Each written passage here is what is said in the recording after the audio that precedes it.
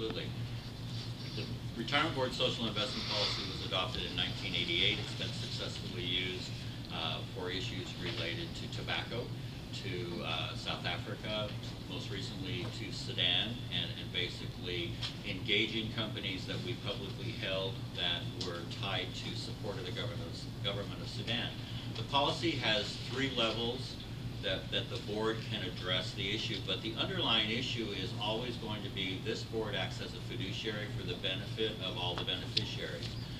First level is to be what we would call an appropriate shareholder, meaning we would vote our proxies. We would not initiate anything, but we would monitor these companies, watch as proxy issues came up at shareholder meetings, and we would bring that back to the board, and we would have the board instruct us how to vote those proxies in an attempt to change their citizenship or their social issues that we had concerns over. Second level is if that didn't work, we would become more of an engager, an initiator. We would present potentially a resolution to a shareholder meeting. We would know what the deadlines are to get those in. We would try and gather other plans, public plans that have similar interests. Pardon? That's level 2. Level 2. So level 2 is sort of beyond just being a prudent shareholder. We start initiating issues to try and impact the behavior of these companies that we own. If that's not successful, level 3 would be restrictions from purchasing future shares of these companies. But at the same time, we have contracts and we have an obligation to the beneficiaries that we can't just sell off these assets unless we can find another asset to invest in that would return the same with the same level of risk, comparable return, comparable risk. And that's the duty of the fiduciaries. And so level 3 is sort of the last level where we basically instruct all of our managers, you cannot purchase any future shares of these companies. And then with the companies that we have in the portfolio, the board's responsibility is to make sure that the investment managers prudently managing with fiduciary concepts in mind, basically find investments to replace those that would provide the same return at the same risk. And so that's, the 3 levels are basically vote our proxies and sort of know what those proxies are for the identified companies. Second level would be to start initiating action beyond just a proxy. We would introduce a resolution. We would write a letter to the board. We would join together with other public plans that had similar interests to try and aggregate the impact. If those 2 didn't work, then we would move on to restricting the purchase and basically trying to disengage ourselves from the investments that we found in the portfolio. And have any other plans in California sought to engage to level 2 yet? On the banking issue? Not that I'm aware of. Could I add one point? That all that you said is correct, but for the level 3, the managers have the right to petition the board that they not sell the shares. Right, they have to, well, we hold them to the level of, we give them benchmarks. And if we tie one hand behind, or one arm behind their back, we can't hold them to a benchmark if we've removed an opportunity. So the investment manager, we work with them to make sure that whatever they're proposing to replace that investment with, that it would be a comparable return expectation and comparable risk. I just want to make it clear, even if we go through that, the managers can still petition the board, right, that to not comply with the divestment proposal. I mean, the whole goal is to change behavior. And so, generally speaking, level 2 is pretty strong because, again, if we are holding, we're a shareholder, we're doing the best to try and influence by initiating resolutions and initiating letters to them telling them, that we would ask them to change behavior. But again, I don't think there should be a misconception. When you hear about other public plans voting for divestment, that doesn't mean they're selling the stock. They have to go through a process as fiduciaries to make sure that there's a systematic, replacement of those stocks or those holdings with similar investments that would get the same return at the same risk. So thank you for educating us on what the 3 steps are and how to go about it. I have a couple of follow-up questions. So in terms of the draft resolution, that we're not considering today because it's not agendized, but I'm sure you've seen the language. I don't think everyone else has seen the language. I don't think you didn't bring copies, did you? Okay, so it doesn't look like we have any, but, oh, I just lost my thought.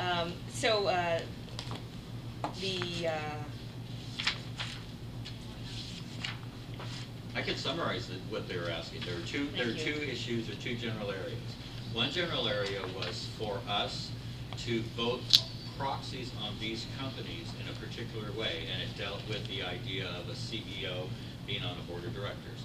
That is level one. The second was to ask us to send a letter.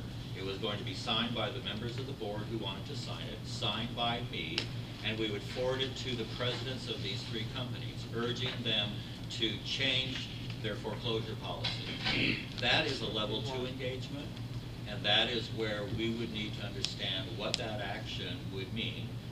They provide a lot of statistics, and we have no reason to doubt your statistics, but we have an obligation to make sure that we verify those numbers, and that we verify and provide maybe additional information to the retirement board, because that's what they need to make a fiduciarily prudent decision. So that's why I say, to say that we can get all that done by the April meeting, I mean, if we get a finalized version of the resolution, we can give you a better idea of how quickly we can get the information together. I will say that obviously I have no vote in this, and what our job is to follow the policy. And we are not going to try and take any shortcuts on this. Also, I think We support Mr. Myberger's suggestion. Would you please restate your suggestion? Yeah, what I'm saying is just Wait, present. one second, she hasn't She yielded the hasn't floor yet. finished, yeah. Go ahead, Malia. Thank you. So I actually wanted to also hear, how long has it taken in the past? You mentioned that this body clearly has an established history of divestment, South Africa, tobacco, Darfur. How long did it take for the body to deliberate? How long did it take for staff to do the research?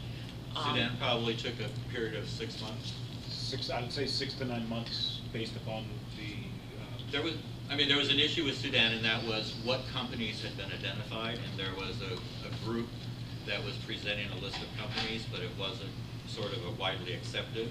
So part of the delay in the board having a list of companies that they could even consider to engage through the divestment was finalizing the list. But I mean, the process of first researching, verifying that in fact we even have those holdings. I mean, here it's pretty clear. We have, 3 named banks. However, as has been pointed out, there's been a lot of acquisitions by these banks over the years, so there's a lot of backtracking to find out, what holdings could be under Wachovia, what holdings could be under different names. I mean, we presented that material to Commissioner Myberger. We have a snapshot as of December 31st, what we identify as our public holdings. And so that is part of the work that we've been working on with Commissioner Myberger at his request to be able to put in the resolution.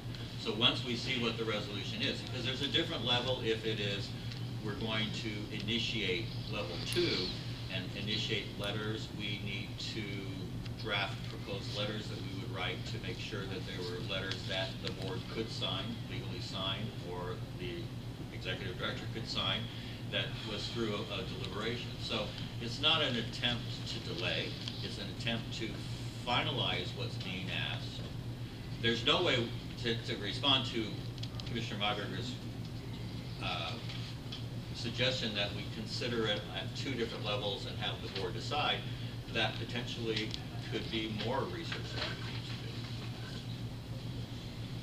So for me, I was just trying to get it established, kind of like a timeline of how realistically, how long would it take? We don't want to be, I understand the sense of urgency, but we need to be thoughtful Well, and I would say that and if we... responsible with our duties and our responsibilities in honoring the mission of this board. So I just heard you with Darfur it was 6 months. Do you have? Let me clarify that. If the board would say to go at level 1, we report back to the board the progress on level 1. And it could be a period of time where we would come forward and say it might be time for the board, if it was their wish, to consider level 2, and we would escalate it to a level 2 where we start initiating shareholder action or communications with the board. So the period of time for them to decide that it was socially prudent for them not to invest in companies that were, aiding the government of Sudan, didn't take a period of months. But it was a clear resolution and a clearly researched due diligence process by staff to identify the social, the investment risk, the business risk, and the social implications of the board adopting to put it through the social investment policy. I mean, I can't say today that if we had a finalized version that we would not have time to prepare it for the April 10th meeting. That's clear. April 10th meeting. Okay. I mean, our mailing deadlines, there's Sunshine Act requirements that we post as 72 hours, but we generally try and get it out at least 6 or 7 days ahead. So again, a deadline for final version of our materials is going to be around the 1st of April, if not earlier. So we only have a couple of weeks to finalize whatever the resolution is that Commissioner Myberger wants to bring to the board and do the due diligence. This is my last question / statement, and then I'll let someone else speak. Is it, in your remarks, you noted how it was unusual that Myberger was the one bringing the resolution to the board. So are you telling me it's more customary that the proposed draft come from the public? No. The board rules say that a board member can request an item to be calendared, and that there's really no provision in the board rules that a member of the public could request that an item be calendared without a board member supporting it. The board policy then says that with the direction of the president of the board as well as input from staff on how long it will take to prepare the item, it will be calendared within a reasonable period of time. So what I say is in the 14 years that I've worked with the retirement system, this is the first time I've known of a board member wanting to prepare their own board item.